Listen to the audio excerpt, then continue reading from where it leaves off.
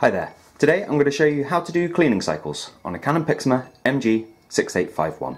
Now this can be done from the printer itself using nothing but the touch screen that we've got here.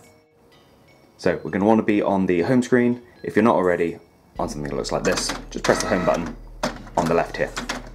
So to do the cleans, we're going to need to get into setup. So we just drag this along till we've got the setup option exposed, press to go in. Then we need to go into maintenance, and cleaning and deep cleaning are the second and third option.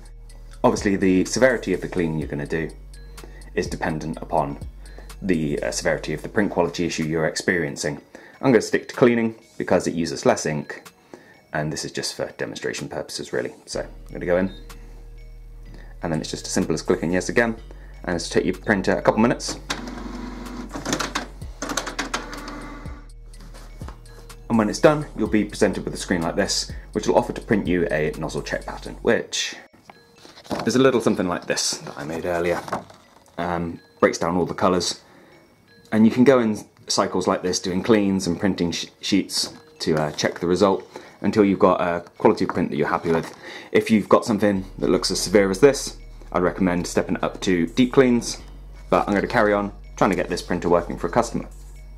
If you wanted to see how to do a test page like this directly, we have a video for that on our channel.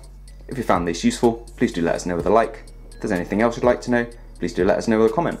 But thank you for watching, and I'll see you next time. Take care. Bye bye.